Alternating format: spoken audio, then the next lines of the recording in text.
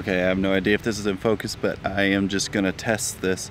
I am holding my 6K Pro and with one hand walking, and I just want to test the 7.9 software and then see how it stabilizes.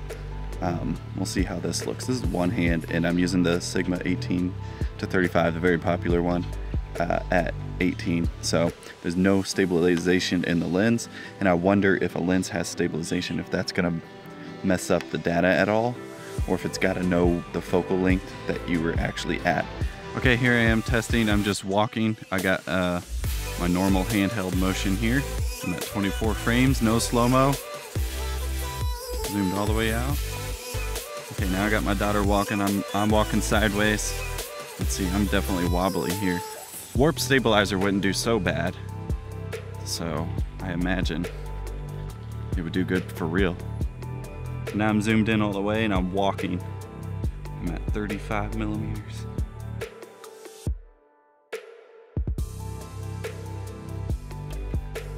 Don't know what's behind me. She's starting to walk faster. I'm starting to walk faster. Can't keep the focus. Oh no, it's cute though.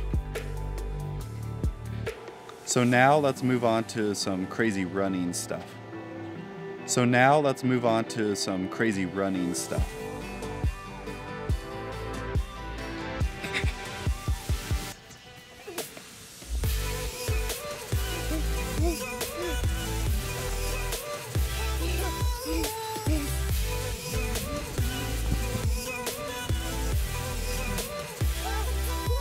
Lastly, here's like a normal push-in shot if it was like a portrait type.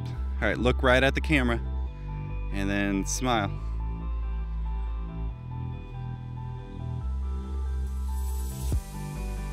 And then here's a portrait shot if it was zoomed out all the way.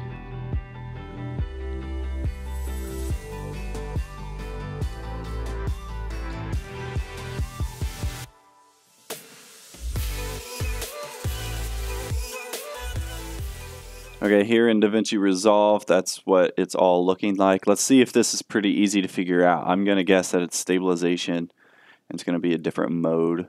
Ha, there it is. Nice. Camera gyro. Here is the moment.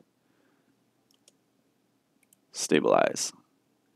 I have this set to 4K timeline. It's not that bad. I have a Ryzen 7 5800X for the processor on Windows. It's not that bad for stabilizing. It is a fairly larger shot, and it's a 6K shot in a 4K timeline. I don't see doing this for every single little shot unless it really calls for it. One thing I'm expecting is like the motion blur that happens from too much shake. You can't get rid of that no matter what data you have. It's just going to be motion blur. So if you change your shutter angle and you know you're going to be using this, change your shutter angle to something like less motion blur. So that's my recommendation, a faster shutter speed or just slower, more natural movements. This is still better than warp stabilizer though. That's the thing to come from, is knowing that this is going to be better than warp stabilizer. Question is, how far is this going to zoom in? I have that zoom checked there. Or if I like delete some of the strength, how does it do it then? Here we go. Okay, that zoomed way in. Wow. And with one hand walking, and I just want to test the. That's pretty good, but you see the motion blur over here, and then see. Now my computer's getting jittery. Okay, that's pretty decent playback. 4K timeline, 6K. Let's lower this a bit. Oh, it's got to re-stabilize the whole thing. So on the other settings, I don't know if this is a DaVinci Resolve 18 because it's beta or not, but when I redo the strength, usually it doesn't have to reanalyze. It's just going to re-apply. But for this, it's reanalyzing. So like to play around and find the right setting, it's going to take a long time. Okay, that's not too bad there. Let's see this. Okay, I have no idea if this is in focus, but I am just going to test this. I am holding my 6K Pro and with one hand. That looks pretty good. Man. And I just want to test that is acceptable. Even to take out half of that just from a normal walk, that feels normal and there's no warp. Okay, so here are my reactions. the motion blur is so present, so you need to use this as lowering the strength, but you wouldn't get this smooth on a warp stabilizer or anything like that anyways without it warping. So with that in mind, it is better. So I would recommend lowering the strength if you're going to use this, because you can get a nice handheld look. And remember, like smooth butter, like it sounds good. Smooth buttery footage sounds like it would be extra cinematic, but it's really not. It depends on what the feel of it is. Handheld is totally fine.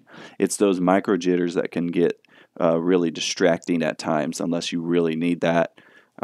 So just a really great feature, really awesome. I think that makes this thing worth it, and especially if you already have this stuff and then it's just a free upgrade. That's really, really, really, really cool. I am going to go out just one more bonus thing, because I have another theory of what if we change that shutter angle to be as little motion blur as possible, and then we run this, and what will it look like?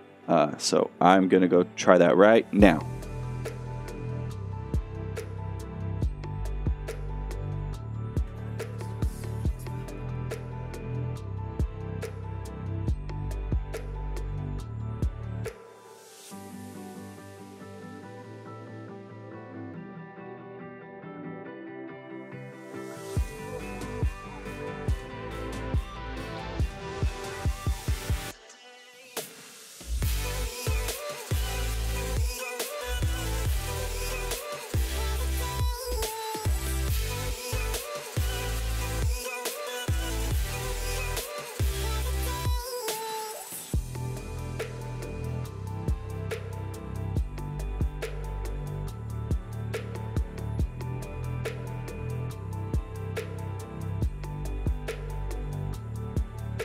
So if you like these colors and you switch over to it, this is a LUT that I have for sale on Filter Grade. The link will be in the bio. All I did was place some exposure and lowered that down here just to re-expose it, and then because I was overexposed. But this is the look that you get. It's a great in-camera one where it really just captures that whole dynamic range. It really works on keeping the highs up here and very vibrant color. I really, really, really like it. So if you want to get that LUT and use that and have a little bit of a more bright studio look, here's the link for that. I would really appreciate that. Great for an in-camera LUT. It's built specifically for Blackmagic cameras, but it would work on any sort of log footage. And if you wanted a Panasonic VST, let me know. I would just need to go in and produce that. I still have the power grade and everything, but what's for sale is just the LUT. Thank you everybody for watching. If you like this kind of content, let me know.